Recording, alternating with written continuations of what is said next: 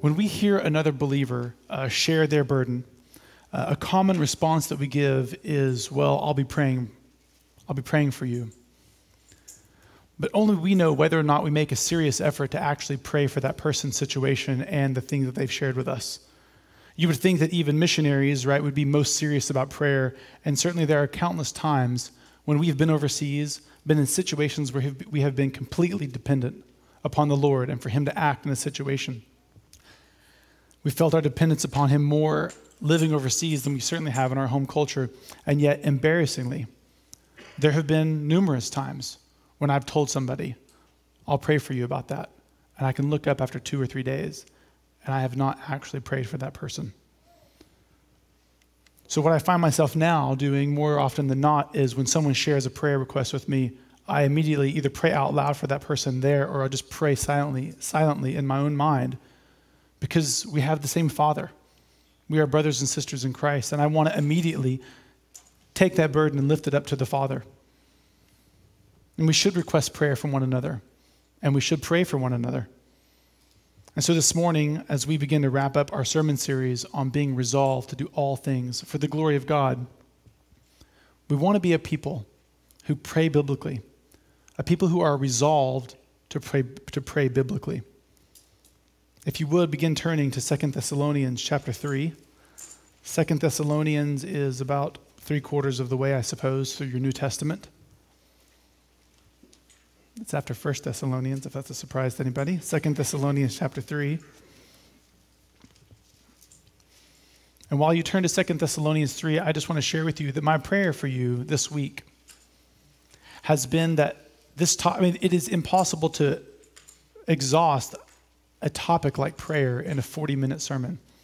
And my prayer has been that what it will do is it will spark a desire in you to search out the scriptures, to see if whether what I say is true or not, but to say also more of what the New Testament, Old Testament as well, says specifically about prayer, and that you will become a people who are resolved to pray biblically. So 2 Thessalonians chapter 3, verses 1 through 3. Finally, brothers, pray for us, that the word of the Lord may speed ahead and be honored, as happened among you, and that we may be delivered, and pray that we may be delivered from wicked and evil men.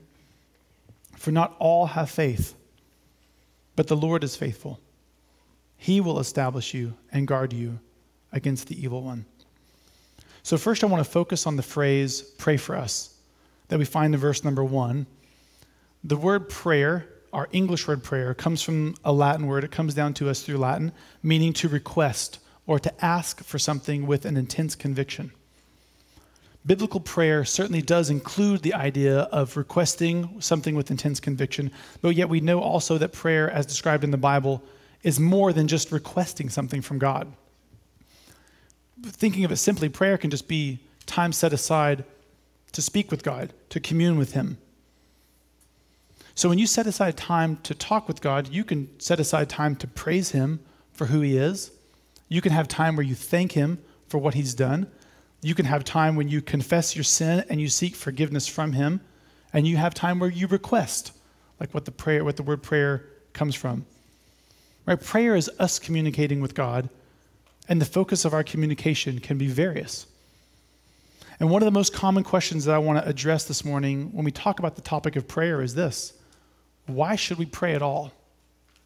If God is sovereign and all things are going to work out like He's already planned, why should we pray? Well, it's a good question, and I have a couple of answers that I'd like to think about from the Bible this morning. Number one, so we're under point number 1, prayer requested. B, why should we pray? Number 1, prayer was modeled by and commanded by Jesus. First, we see Jesus, the Son of God. He spent time in prayer. During His time on earth, He set aside time to pray and to commune with God the Father. It's God the Son speaking to God the Father. Right? This alone should be a reason enough for us to pray. It was modeled to us by the Son. But then secondly, we read in Matthew chapter 6 that Jesus taught His disciples how to pray. And then third, He even told His disciples in John chapter 14, when you pray in my name. So He modeled to His disciples, He taught His disciples, and then said, when you pray, the expectation is that we will pray. But there's another aspect, number 2, that prayer demonstrates dependence.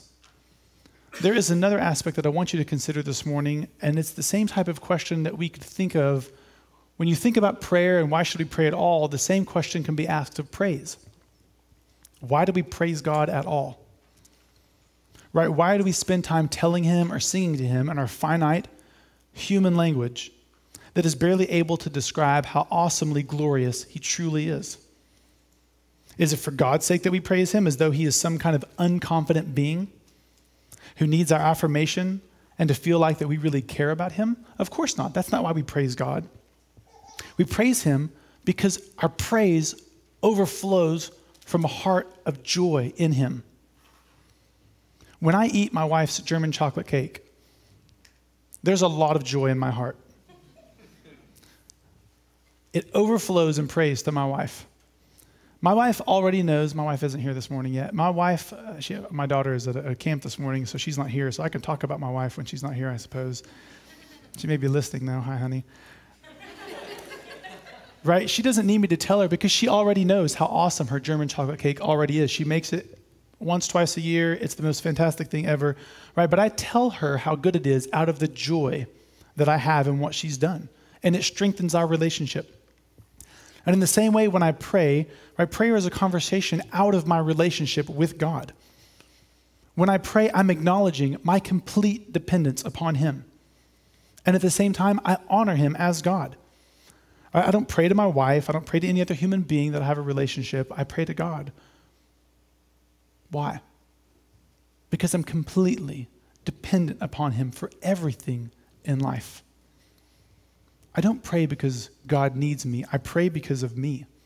I pray because my relationship with him. I pray because I'm needy. I pray because I'm joyful. I pray because I'm thankful. I've sinned. I need to confess. I need to request things. It flows out of my relationship with him.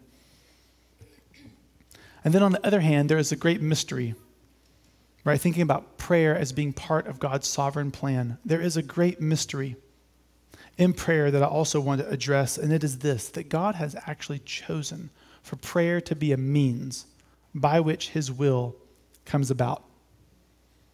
The Bible affirms that God is sovereign over all things. Like, we cannot deny that. You read Isaiah chapter 46, he is sovereign over all things. Nothing happens outside of his plan. And the Bible also affirms, when you read James chapter 5, that prayer changes people and changes events. We read about Elijah there in James chapter 5, who was a righteous man and prayed, and it did not rain. God is sovereign, and prayer does not nudge God out of a laziness or a sleep to act on our behalf. So I want to think about the question, how does prayer change people? Well, sometimes when we pray, I'm sure you have this experience, we find that it's actually our minds being changed as we pray. We end up praying, and our prayer brings us more in line with what God's will is, and the prayer changes people. It changes us. It changes our minds. There are times when we pray that we find that prayer comes about, that what we prayed for comes about just like we asked. And in that case, our hearts are full of joy to God for the way in which he worked. Sorry. After having 5 kids, I'm sure you realize this, like your reflexes get really fast because like baby's about to fall, you grab it, you know. If you were looking down and missed it, you can catch it on the video later on. Right? If you do not pray, right, the question is, right, when we pray, God is honored and we are joyful. And if you do not pray, the question is, are you giving up joy in God? And I would say yes. You're giving up joy in God when you do not pray. It's out of your relationship with him that the joy overflows and prayer comes. But then if you do not pray and request, you're giving up joy. Certainly, God is not less honored in any way because he is God and is completely honored in the sense that he is completely glorious. We don't add any glory to him, but he is less honored in your own life and in your own heart and in your relationship with him. So the first answer to the question of why should we pray at all? If God is sovereign over all things, the first answer that we find is that it's modeled to us, it's taught to us, it's commanded and exhorted by the Son of God, Jesus. The second response would be that we are dependent creatures. designed to find our greatest joy in God alone, and prayer shows our posture of dependence. The third response would be that prayer is a means that God has ordained to bring about his will, which is a great mystery to us. We pray to God not for his sake, but for ours. The mystery is that prayer is a means that God has ordained to change people and circumstances, and sometimes the person who's changed in prayer is you and me. Prayer is communicating with God, and in prayer, we come to know him more deeply and are changed by him. The last point I'd like to make, 1C, prayer requested, how should we pray? The last point that I want us to think about this morning is we need to pray biblically correct. That is, when we pray to the Father through the work of the Son in the power of the Spirit. The Spirit comes in to regenerate us and to make us born again. He gives us a new heart and a new mind and new affections to God. And when we pray, we need to keep in mind the specific role that each person in the Trinity plays in the part of salvation and the work in the world. So, for example, when we praise, we need to be mindful of how we praise. We should not praise God the Father for rising from the dead after 3 days. And yet I've heard numerous Christians over my 24, 25 years of being a believer, in their prayer time, they're praying, and it's a bit of a mindless praying because they're praying or praising a person in the Trinity, not according to what the biblical revelation is about that person in the Trinity. Yes, there was a resurrection, but it wasn't God the Father who rose from the dead. It was God the Son who rose from the dead. So if we're going to praise Jesus as the one who rose from the dead, well, let's praise him as the one who rose. If we thank the Spirit, we can thank the Spirit for opening our blind eyes and giving us Godward affections. If we ask any specific person in the Trinity for anything, we need to keep in mind their specific role in the world and in salvation. This requires a great familiarity with the Scriptures. You need to understand, what does the Scriptures say about that particular person and their role. This point is not being nitpicky. Maybe some of you may be thinking, when I pray, I just kind of pray, and it just kind of comes out how it's going to come out. But Jesus the Son actually told us, you pray to the Father, you pray in my name, right? That the Father may receive the glory. The Father instructed his disciples to pray in his name to the Father. So when I pray most often to God the Father. But if I ask the Spirit for something, well, what should I ask for? I can think about John chapter 16, verse 8, that says that the Spirit will convict the world about sin, about righteousness, and about judgment. So can I ask the Spirit to do these things? Yes. Why? Because these are his roles. So again, my general posture is to pray to God the Father, unless there is a role-specific thanks or praise or request that I have. This is part of what it means to pray biblically. We understand what prayer is, we understand why we pray, and we understand to whom we are praying. And again, I said this in the beginning, I hope that what this does is I hope it drives you to the Word this week, to go, is Josh a little bit off or not? That's what I want it to do, and then I want it to drive you more toward being resolved to pray biblically. So what else does it mean to pray biblically? Well, one specific way is that we can pray the Bible. We're thinking about the idea of being resolved to pray biblically, and you go, well, sometimes I'm not sure how to pray, and I go, let me just open up the Word and let me just see a passage like in Ephesians or Romans, and I'll just begin to pray that for myself or pray that for others. And so for the rest of our time this morning, I want us to look at the rest of 2 Thessalonians chapter 3, because Paul says, pray for me in a particular way. So I want us to read again 2 Thessalonians chapter 3. It's a short chapter. It's a little short passage, excuse me. 2 Thessalonians 3, 1 through 3. Finally, brothers, pray for us, that the word of the Lord may speed ahead and be honored, as happened among you, and that we may be delivered from wicked and evil people. For not all have faith, but the Lord is faithful. He will establish you and guard you against the evil one. So the first thing we see here is that Paul asked the Christians in Thessalonica to pray that the word of the Lord would speed ahead. Pray that the word of the Lord would speed ahead. The word speed ahead here can just be simply translated as run. The idea is to run toward a goal, to run a race, or just to run kind of in general. But the idea is that there is a purpose for the running. It's not the word jog, because jog implies a more relaxed or casual feeling toward the activity, but the word run here implies actually an all-out effort toward a goal that's ahead of the running. So Paul's sentiment is clear then. Paul desires for something to run, to speed ahead. And what is that something? It is the word of the Lord. Well, what does the word of the Lord, the phrase, the word of the Lord, mean here? Well, in both the Old and New Testament, sometimes the phrase, the word of the Lord, refers to a divine revelation.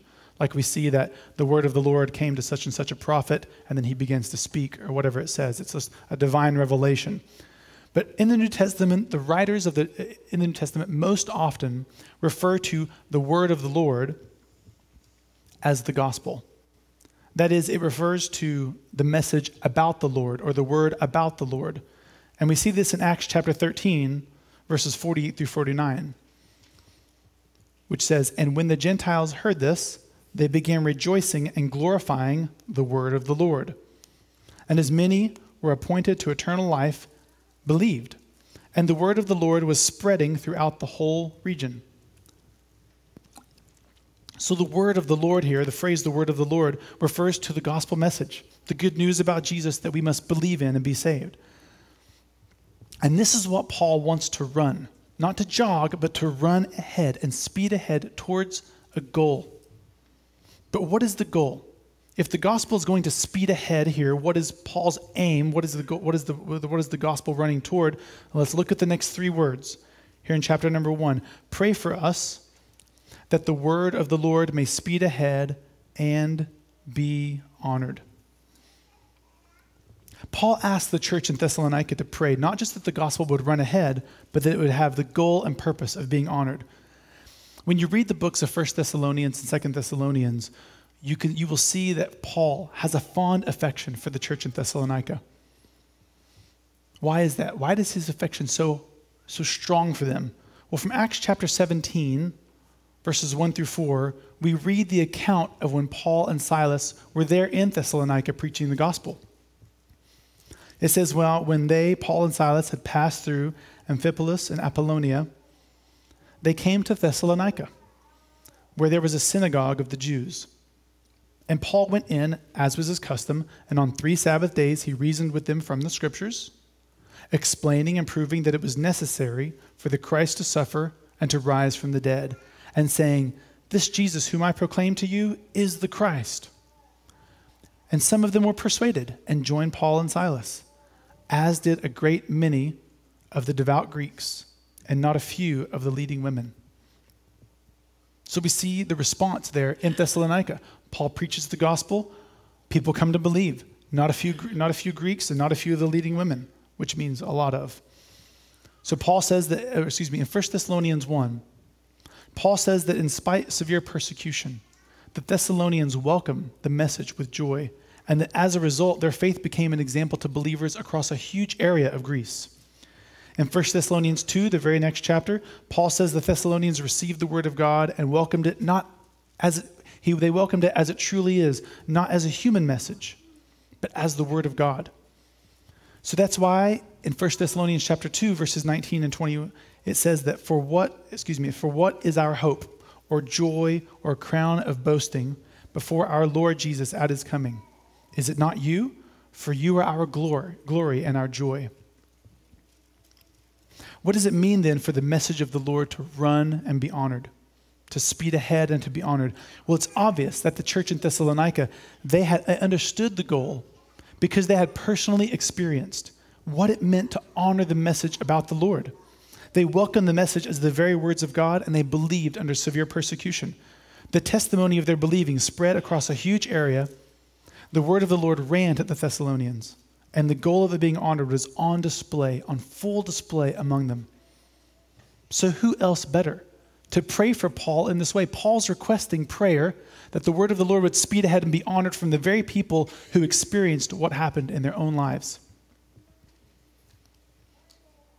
Paul's desire was to make the gospel known clearly, to make it known thoroughly, and to make it known in places where it had never been preached. His life's purpose was to preach the gospel in season and out of season when it was convenient and not convenient, and especially to go on to the places that had not yet heard the gospel. But he also desired for the gospel to be honored, not just for the gospel to go forth, but for people to believe. And to believe in such a way that it was impactful on them and their communities, and communities that were far from them because of what was happening in their own community. And so he asked the church in Thessalonica to pray for him to that end. So here's my question for you this morning. One of my first questions, I guess. Do you pray for yourself to that end? Do you pray for your church to that end? It's like, to what end, Josh? What are we talking about? That the word of the Lord, right, would speed ahead and be honored. Right? Do you pray that the gospel would run here in Windsor and be honored? Do you pray that the word of the Lord, the message about the gospel, would run ahead in Connecticut, would speed ahead and be honored in this place, in New England, or in Cameroon, like we prayed about this morning with the Vegas? Or is your paradigm such that you believe the ground is kind of hard in Connecticut, it's kind of hard in New England, and that the church is always going to kind of remain small because people don't really care so much about the gospel? I don't mean the Christ Proclamation Church will remain small, but that the Big C Church, the Church of Jesus Christ, will remain small. No. If we're going to be a church planting church, we need to make this prayer one of our more fundamental prayers. God, we pray that the gospel message would run in an all-out effort and would reach the goal of being honored in this town and in this state and in this region. Your desire is that none should perish, but all come to repentance. But what we see is apathy and even hostility toward the gospel. So would you please, for your name's sake, so that the Son's sacrifice would be honored, create a spiritual dissatisfaction in the people around me and in this place so that they may seek you. And then we pray that your servants would be faithful to preach the gospel message and that the gospel would be honored. Beloved, let us be a people who prays like that for ourselves and for our church. Let's pray that the gospel would speed ahead and be honored here in this place and across New England. So Paul asked them to pray that the message would speed ahead and be honored. And then Paul asks for prayer for a second thing here, a second item. So he asks them to pray that the messenger would be delivered. Let's read verse number 2 again. And pray that we may be delivered from wicked and evil men, for not all have faith. So point number 3, prayer for the messenger. There are many examples that we can point to in the Bible of God's messengers being delivered. We can think back to Acts chapter 4, where Peter and John were brought before the religious leaders. They were warned and then they were let go. And in the very next chapter, in Acts chapter 5, the apostles were arrested again. And during the night, an angel of the Lord freed them from prison. And they went back to the temple to continue to preach the gospel. But they were rearrested and they were beaten. And then they were let go. And they were let go. In 2 Corinthians chapter 11, Paul tells us that when he was in the city of Damascus, the governor of the area was trying to seize Paul. He put the whole city on lockdown, but Paul escaped through a window in the wall. There are many examples that we can read of immediate deliverance from God by God's messengers.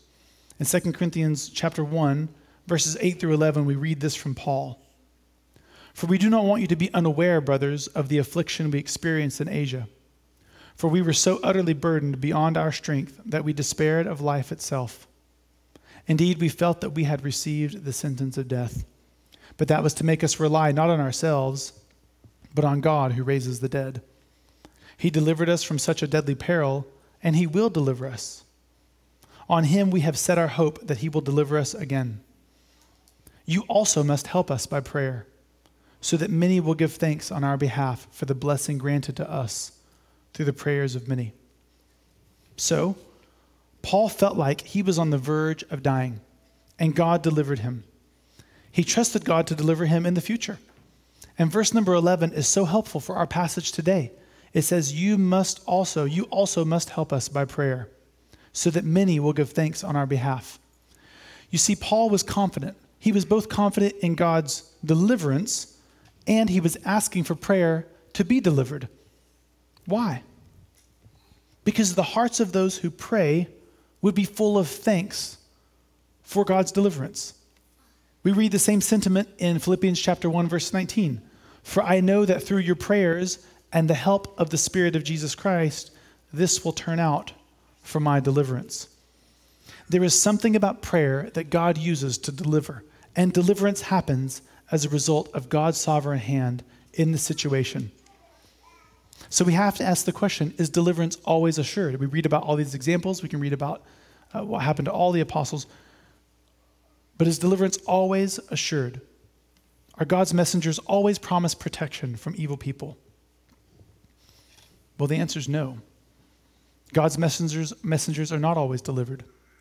And I wanted to point to 3 examples of when God's messengers are not delivered so we can see a few. Number 1, we think about Matthew chapter 14 and John the Baptist, right, pulled out of his cell after being arrested and beheaded. The scriptures do not say this, but I have in my mind, I don't see John the Baptist being pulled out of the cell, someone explaining to him the whole situation about the daughter dancing in front of the king and him being explained, sorry, you're going to lose your head now, because I think he was just dragged out of his cell, didn't know what was happening, and he was beheaded. You think about James, the brother of John, in Acts chapter 12, when King Herod killed him with the sword, that is, he was also beheaded. But I want to look at another passage with you. If you'll just hold your place there in 2 Thessalonians chapter 3, and if you'll flip to Revelation, the book of Revelation chapter 13.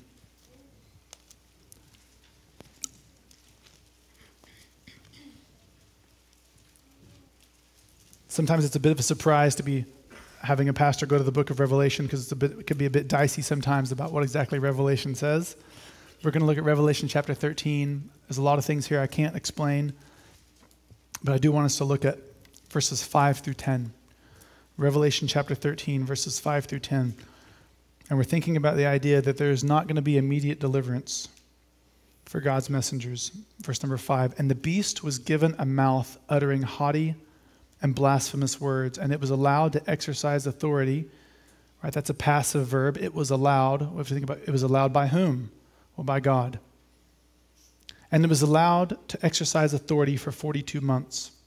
It opened its mouth to utter blasphemies against God, blaspheming his name and his dwelling, that is, those who dwell in heaven. Verse number 7, and it was allowed to make war on the saints and to what? And to conquer them. And authority was given to it over every tribe and people and language and nation, and all who dwell on the earth will worship it. Everyone whose name has not been written before the foundation of the world in the book of life of the Lamb who was slain. If anyone has an ear, let him hear. Right? Focus here is what it's saying. If anyone has an ear, let him hear. Verse number 10, if anyone is to be taken captive, to captivity he goes. If anyone is to be slain with the sword he will be slain. Here is a call for the endurance and faith of the saints. Even towards the end, deliverance from evil people is not always guaranteed. And this idea of immediately not being delivered from a situation is challenging for some Christians. Whether it be because we read books or movies. When we read those things, we kind of see ourselves as the character who is making it to the end. We kind of see ourselves as the music kind of fades and kind of fades to black, and we see ourselves finishing whatever movie or story we're reading. We don't see ourselves like, in the Chronicles of Narnia, being one of the Narnians in the battle who gets attacked and mauled and beat and eaten by a bear. Right? We don't see, that's kind of end of my story. I'll just be dead in the battlefield, eaten by a bear. We always think of ourselves as the one who make it to the end. But this is not reality. Immediate deliverance is not guaranteed for every believer. And if we believe that it is guaranteed, then first I would say that we don't believe what God's word says about what's going to happen to those who follow Christ, which is that many will be persecuted and martyred for their faith. Second, we will have wrong expectations. We will be frustrated with God when we experience and ultimately succumb to difficult circumstances. You can read story after story about Christians in the past who were drug out, and I have to be careful here, who were drug out, tied to a pole, and lit on fire, and they burned for the glory of God at the end of their life. Right? We would not call somebody like that who did that someone who is a conqueror, someone who was delivered there at the end. And if we believe that God is going to deliver us from every single circumstance and difficulty that we have, we're going to be frustrated with God, but I would argue that it's not big G God of the Bible. I would say it's a God, a small g God of your own making. We simply have to be careful about who we worship and make sure that it is according to what the Word of God says. So if immediate deliverance is not guaranteed, then why should we pray for deliverance at all? Why should we pray for deliverance from wicked and evil people? Well, I would give 3 reasons this morning why we should pray for deliverance. Number 1, the first reason goes back to the introduction about prayer. That is, we join in helping those who are in trouble. 2 Corinthians 1:11 and Philippians 1:19 are very clear that when we pray, which is what Paul asked them to do, we join in those who are in trouble, and when they are delivered, what happens? We give thanks to God. We're dependent upon Him anyway, and overflowing in joy in Him, we give praise and thanks to Him. But what if they aren't delivered, which is what we prayed for? Well, we can still praise God that He's working all things out for our good and for their good and for the glory of His name, since we can only see a sliver of a minuscule amount of what He's actually doing in the world. So the first reason why is we can join in with those who are in trouble. A second reason why we should pray is just for a practical purpose. Evil and wicked people oppose the gospel and try to stop it from running ahead and being honored. We see this again referenced in Acts chapter 17, right? This is 2 Thessalonians. Whenever Paul was there in Thessalonica, the Jews stirred up wicked men to form a mob. And Paul and Silas were immediately sent out of the city for their own safety. Paul and Silas had been delivered from wicked and evil people, and they ended up going to a town called Berea, where the people there received the word with eagerness. Praying for deliverance from wicked and evil people means that the gospel messengers can continue to go forth preaching the gospel. So that's the second reason why. The third reason why is what we recite from the Lord's Prayer each Sunday, right? We recite it every Sunday. And what does the Lord's Prayer say except, but deliver us from evil? This is how the Lord Jesus taught His disciples to pray and how He's taught us to pray. So we should pray for deliverance from wicked and evil people. And yet what we can say is this: even though immediate deliverance is not guaranteed in an individual circumstance, ultimate and final deliverance from evil is absolutely guaranteed. What is this guarantee based on? How do we know that we will ultimately be delivered from evil? Well, let's read again. It's a short passage. 2 Thessalonians 3, 1-3, and you kind of hear it coming together. Finally, brothers, pray for us, that the word of the Lord may speed ahead and be honored, as it happened among you. And pray that we may be delivered from wicked and evil men, for not all have faith. Verse 3, but the Lord is faithful. He will establish you, and He will guard you against the evil one. So the guarantee that we will ultimately and finally be delivered from evil is based first on the Lord's faithfulness. But the Lord is faithful. Faithfulness to whom or to what? Well, He's faithful to the Father. His faithfulness to Himself and His own word. His faithfulness to His sheep. So practically, how does this work itself out? We say, okay, based upon God's word, He is faithful to me. Ultimate deliverance from evil is guaranteed based on the faithfulness of Christ. How does it practically work itself out? We can see there in the phrase, He will establish you and guard you against the evil one. Establish you.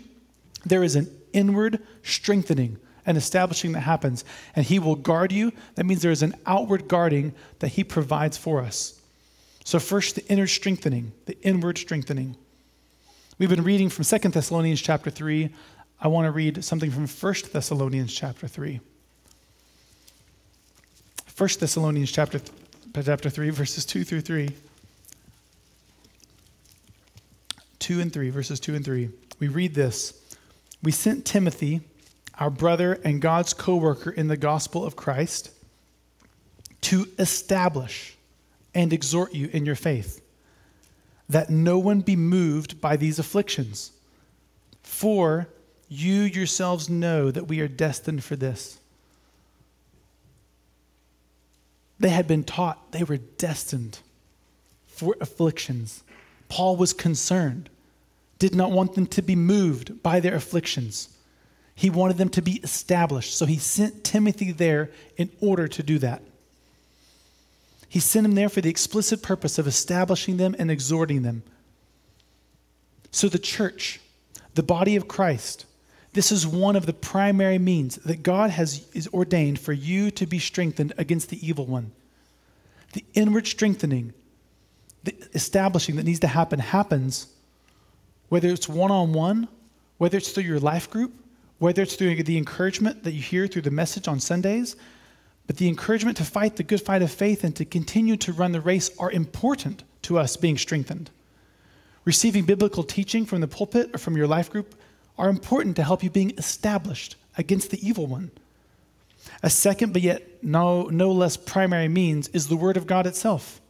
Right? Daily reading, meditation, and memorization of God's Word sanctifies us in the truth. It establishes us inwardly. And then today's topic, right, no less primary than the church and God's Word is prayer. Prayer is communing with God, talking with Him, interacting with Him. And so through regular daily prayer time, we are strengthened against the evil one. God has provided these means of grace, His body, the body of Christ, the Word of God, and prayer to strengthen us inwardly. And He also, though, guarantees or shows us that there is an outward guarding that the Father provides. In John chapter 17, we find in Jesus' prayer before He's crucified, and Jesus prays this in verse 15. I do not ask that you take them out of the world, but that you, right, Jesus is talking to God the Father here, but that you keep them from the evil one. The word keep here means to guard or to protect or to watch over. Jesus prays for us that God the Father would watch over us and guard us from the evil one. Jesus says in John chapter 6, verse 39, and this is the will of Him who sent me, that I should lose nothing of all that He has given me, but raise it up on the last day. So the will of God is that Jesus should lose none of those believers that the Father has given Him, but to raise them up on the last day, ultimately and finally defeating evil. And the Lord is faithful. He is faithful to Himself. He is faithful to you. He is faithful to me. He is faithful to His sheep. And He has prayed for us that the Father would guard us. And He has told us that it is the will of God that Jesus should lose none of this, none of His own. So we can have great confidence in God the Father that He will guard us against the evil one and that ultimately we will be delivered from evil. Solely because His Word tells us that is the case. And at the same time, right, there's an outward guarding that happens. There's an inward establishing or strengthening that God has provided for you as a means of grace to keep you and to protect you ultimately and finally from evil and to deliver you. So again, I want to ask the practical question, are you praying like this? Are you praying that faithful Christians, right, the men and women in your congregation, the men and women in your life group, are you praying for your elders? Are you praying for your pastors, the faithful missionaries that we read about each week? Right? Are you praying for them that they would be delivered from wicked and evil people so that the gospel may speed ahead and be honored? Oh, beloved, let us be faithful to pray in these ways that the Apostle Paul himself has asked for prayer. Because here in this passage, we can see a way that we can be resolved to pray biblically is to pray the Bible. And we can pray that the Word of God would run and be honored here in Windsor, in Connecticut, in New England, and beyond. We can pray that our leaders would be delivered from wicked and evil people, that we would be delivered from wicked and evil people, so that the gospel will continue to go forth. Will you pray with me this year in 2022 to this end? And will you pray with me right now to that end?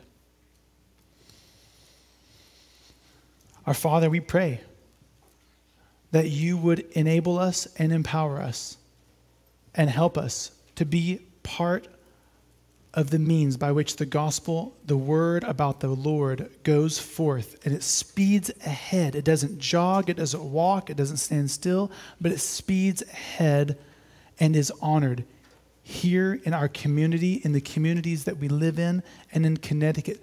You know there are numerous places without gospel preaching churches. And our desire to be a church planting church, Father, in a way that you are honored in places where you are currently not. Lord, we just pray to that end, that the gospel would speed ahead and be honored. And during this process, we ultimately and finally depend upon your faithfulness to deliver us from evil. And we know that there are wicked and evil people who oppose the gospel. And between now and then, we pray for your deliverance, that the gospel would go forth in a powerful way. It's in Jesus' name we pray. Amen.